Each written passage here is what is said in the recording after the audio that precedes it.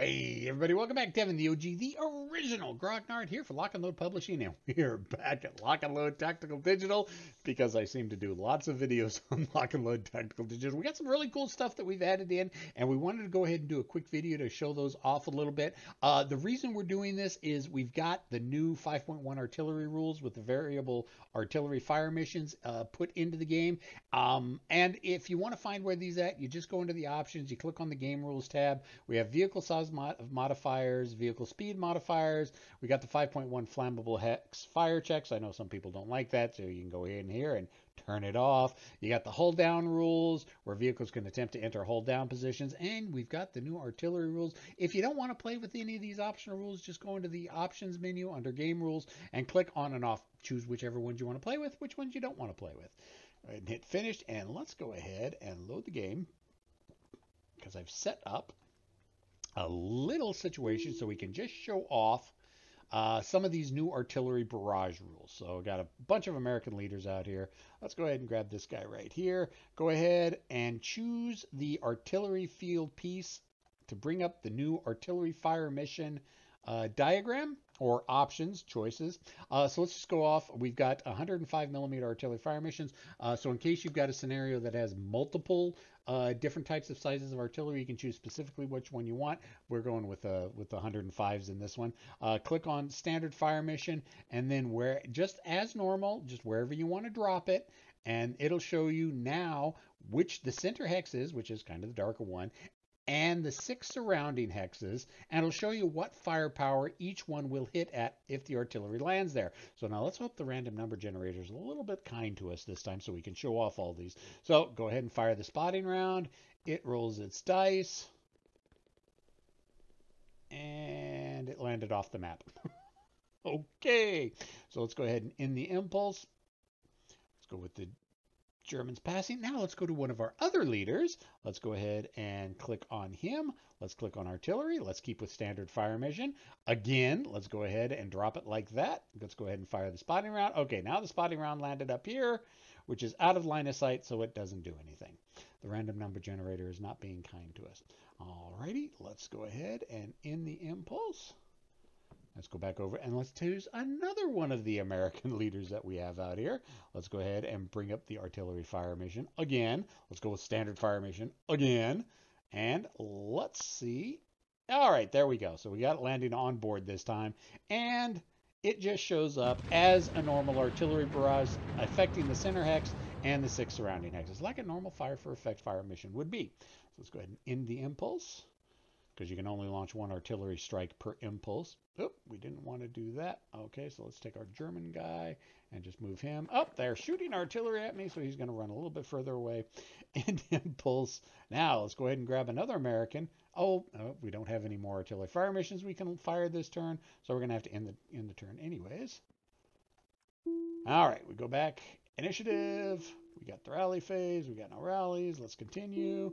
Operations phase. All right, so let's go ahead and choose this guy this time. Again, let's bring up the artillery. Let's go with a concentrated fire mission.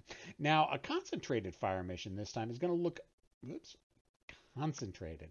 All right, this is going to look a little bit different. The center hex is going to be a little bit darker because basically a concentrated fire mission is I want you to kill this specific point of the map. So you're going to get a little bit more firepower. Again, we're using 105 millimeter firepower, which is normally firepower 5. But since it's a concentrated fire mission, the center hex is going to get more fire affecting on it, while the outside hexes are not going to be as much. So that basically you're telling the artillery, focus on this specific point right here, all guns on this point. Let me go ahead and see if we can, no more artillery. Oh, well, we didn't get our connection roll, so let's go ahead and pass, and let's see, there we go. Let's go ahead and bring this guy up. Let's do a concentrated fire mission again, see if he can get his dice rolls. The RNGs are not being, okay, so we got it right there. And it was out of line of sight, so I don't get to do that one either. RNG is not being fun for us today. So let's go ahead and end the impulse. Let's go ahead and bring it back over to the Americans. That's why I put a lot of Americans out here so we can show this off. Let's go with concentrated fire mission. Let's go ahead and land it right there. Fire spotting round. There we go. And go ahead and make sure. And It's just like a normal artillery barrage. Nothing changes. It's just, well, the blast effect does not change. It's just that the center hex is going to get a little bit more firepower at the sacrifice of some of the six surrounding hexes firepower. So again, if you really want to mess over one hex, you go with the concentrated fire mission. Let's go back to the Americans again, and that was the one artillery barrage we could fire. So let's just go ahead and pass and go on to the next turn to show off the next artillery type. Can rally, go through the rally, get into operations. Let's go ahead and choose this guy again. Maybe he'll be a little bit more accurate with his artillery rolls. This is the loose fire mission. Okay, now the loose fire mission is much different because if you'll notice, the artillery blast pattern is much bigger than normal, but it's at sacrificing over half of the firepower for each individual hex. And instead of the center hex and the six surrounding, it's now a center hex and up to 2 hexes away. Now, why do you want to use this? A lot of times, if you're the attacker, you're going against defending units. Maybe you only will end up with a firepower 1 or 2 in a loose fire mission. But one of the reasons that you want to do this, and some people have pointed this out, and they thought it was kind of an inadvertent thing that happened. It's like, every hex that you fire for effect through is a degrading fire hex. So, and you can only fire through 2 hexes of degrading terrain before it blocks line of sight. This blast is a really good way to give yourself some cover, either on the advance or on the defense and you're trying to pull away. Some people think that that was kind of a mistake. No, that's exactly what this was designed for.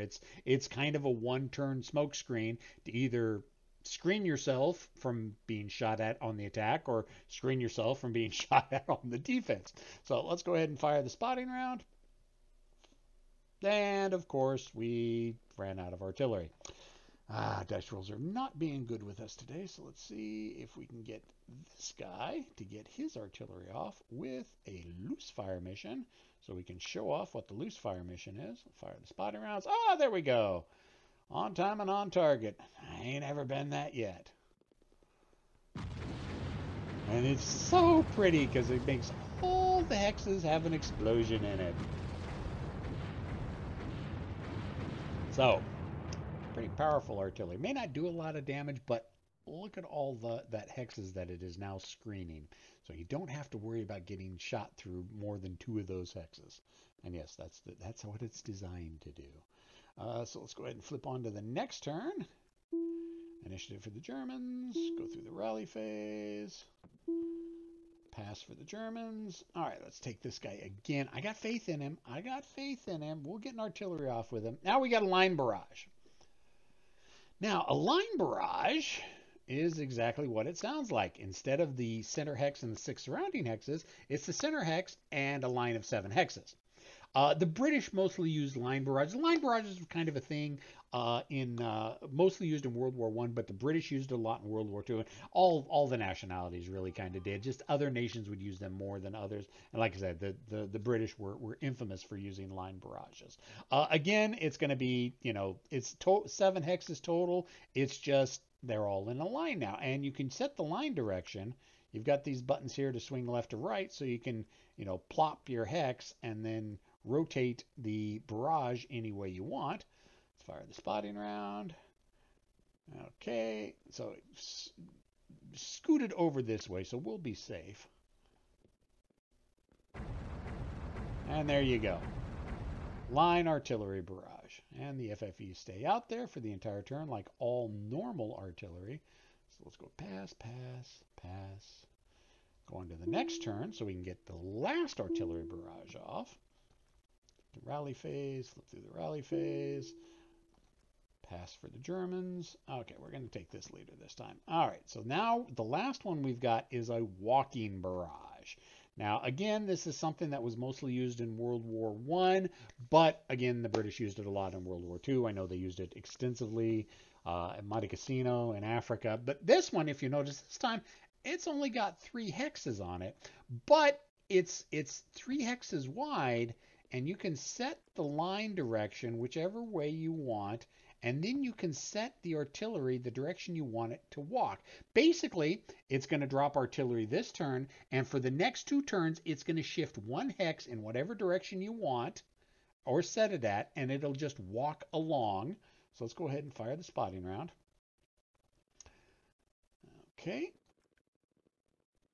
And so you got the 3 blast hexes. Now, one thing I do want to point out, whatever direction is the top of the counter, if you forget, that's the direction the artillery is going to walk the next turn. And it's going to always walk in the same direction. So let's go ahead and end the impulse, because during the next turn, let's go through the rally. Do you wish to continue the walking artillery barrage? Yes. And go through the rally phase. And basically, the artillery barrage has now walked 1 hex further in the direction it's supposed to go. So let's go ahead and pass again and go into the last turn, which will be turn 8. Initiative, Germans. Do you want to continue the walking artillery barrage? Yes. Zoom past the rally. And it will automatically move the artillery barrage up and walk its 3rd and final hex. So those are the different types of artillery fire missions. You will also notice that there was a spot for smoke barrages. Some scenario special rules will allow you to fire smoke barrages with the artillery, but that's usually set by scenario special rule. And if that is a scenario special rule involved in the scenario, then you'll see that smoke as an option as part of your artillery barrage strikes. So that's been recently added in. We do have some exciting news. We do have East Front's coming. Now, it's not going to be Heroes of the Motherland. Heroes of the Motherland is going to be a while for us to get that out. Honestly, at the end of the day, that's got like 26 different maps in it. That takes a long time for us to put in. So we've got we're actually releasing the expansion for Heroes of the Motherland before we are releasing Heroes of the Motherland, because Heroes of the Motherland is going to take us so long to do. We're going to be able, and we want to get the East Front out to you guys, so we're going to be releasing an expansion pack called Valor of the 13th, and that's going to be taking place at Kursk. It's most of the fighting, well, all the scenario is based around the fighting just outside the Punyari rail station, and it's going to have 10 scenarios in it. Including 2 absolutely massive scenarios. There are only 2 maps in the game, but each of the maps are absolutely huge. One of them is the size of, I think, 8 maps, 8 normal lock and load maps, and the other one is the equivalent of 6 lock and load tactical maps. And so the kind of they're quasi-historical maps. And there's going to be 5 scenarios on each one of them. And a couple of the scenarios are actually really huge. We've got one scenario that's got like 40 tanks in it for both sides. Not 40 tanks on both sides, but 40 tanks total. So it's going to be really armor focused. We've got an optional set of new armor rules where you can damage or destroy the weapon system or the turret of a vehicle, or damage and or destroy the mobility of a tank. So, you know, when you fire at a tank, you could, you know, knock it out completely, or you can knock out its gun system, or you can damage its tracks and slows its movement down. So that's going to be a set of optional rules that are going to be available in Valor the 13th, and we're hoping to have that out. I can't give you a time on that, soonish. The scenarios are done. Tom's working on programming those all in. But that's coming out, and that will give you access to the entire Eastern Front order of battle mix, that basically the Heroes of the Motherland mix. We wanted to get that out because it was going to be quicker for us to get that out rather than for us to try to get Heroes of the Motherland done, because that's not going to be done anytime soon. So we wanted to get the Eastern Front counter set out there for those of you that want to do the battle generator with the Eastern Front. So yes, technically the expansion is for Heroes of the Motherland is going to be coming out before Heroes of the Motherland. And of course, obviously, you don't need Heroes of the Motherland to play Valor the 13th. It's just a quicker way for us to get the Eastern Front counter set to you guys so you can start playing it. So that's all I've got. I just wanted to go ahead and let all you guys know about the new artillery barrage 5.1 rules that are now in Lock and Load Tactical. Questions, comments, concerns, complaints, criticisms in the comment section below, and I'll see everybody later. See ya!